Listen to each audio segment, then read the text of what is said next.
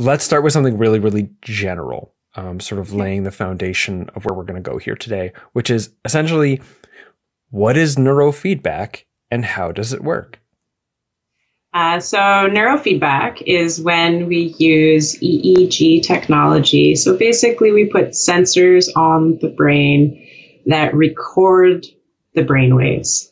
And different brain waves have been shown to be associated with different states of consciousness, which are really tied to different patterns of attention, different patterns of arousal in the nervous system. So are we energetic? Are we calm? And then the way these brain waves kind of show up around the brain gives us ideas of what's going on under the hood. So if you were, a mechanic, you get a sense of how to listen when a car is idling just right. And so as a neurofeedback therapist, I start getting a sense of when there's a certain pattern of brain, like waves in a brain, that I have a sense that that person's overall nervous system is communicating well. So when I hear an engine or see brain waves that aren't quite aligned, and the person is reporting to me like, I'm trying to focus, but I really struggle. So it's like a car, you're like, I really try to get up this hill, but my car just can't seem to do it. I go under the hood, and the way you go under the hood with neurofeedback is when I see a brainwave that says, that part's going too slow, that's why you can't quite get up that hill or focus your mind the way you want to, I will reward the brain every time it makes a little leap in shifting out of that low gear. So we want to go into a higher gear. So this slow brainwave that's not going to support focus, we would shift into a faster brainwave that would. And every time the brain makes that frequency, you get a reward. So in neurofeedback, we have a variety of ways of giving reward.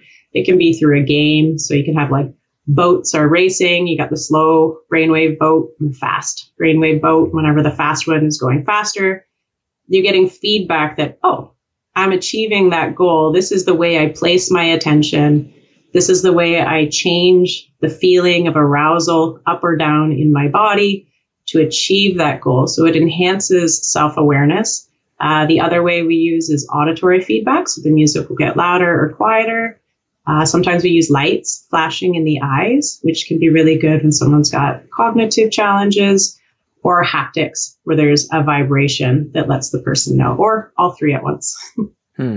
So I think, how does this, so this is something that is happening that the neurofeedback is making happen by way of what it's inputting into the brain, or is it something that it's just telling you when you've managed to shift your attention, your cognitive engagement, arousal engagement? Because I'm thinking about, okay, I'm thinking about a number of things. Okay, brain waves. I'm thinking about binaural beats kind of stuff, something exogenous that changes activation through entrainment. And then I'm thinking about stuff like transcranial direct current stimulation, right? Yeah. And then I'm thinking, or is it just reading and then giving you a feedback? So is there an active assist there, or active assist in the sense that the technology is stimulating, or is it an active assist just in the sense that the technology is feeding back to you what you're doing or not doing?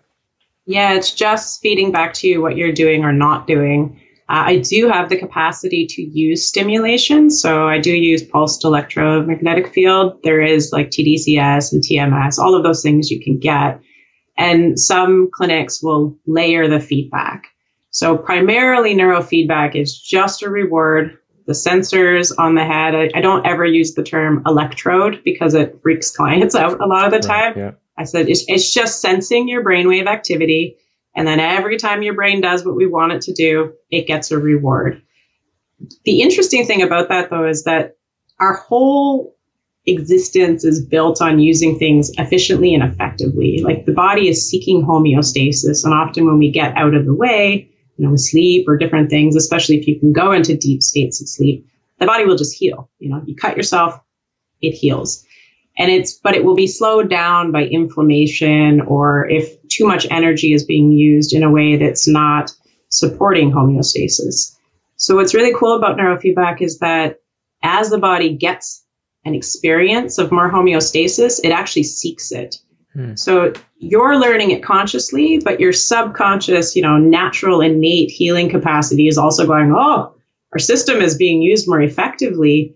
And so the body starts leaning into that more easily as well. So it's like a bottom up and a top down process. It appears to be. I might have just checked out there, but I don't think I fully understand sort of like where the difference, where's the rest and where's the activation in all of that. So what you're saying is neurofeedback helps to reduce inflammation and helps to bring about rest in the brain, but then also it brings blood flow, like the way I'm learning over time how to support a back injury is not less action, it's more mobility, more blood flow, more whatever. So can you explain that to me a little bit more, like again, because I didn't understand.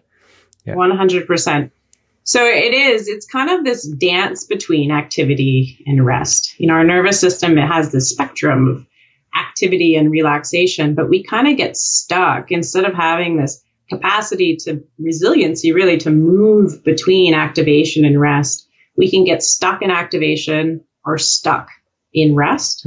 So we get stuck in anxiety or stuck in depression, or we start to oscillate really quickly between overactivation, crash, underactivation, crash, overactivation. So neurofeedback's about bringing balance to whatever state you're stuck in and bringing that ability for the nervous system to be more responsive and less reactive.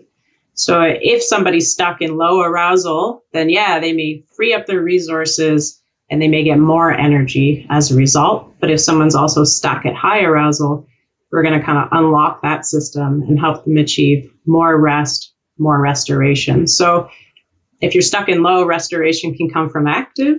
And if you're stuck in active, restoration can come from being more calm. But in general, you want the flexibility to be able to respond.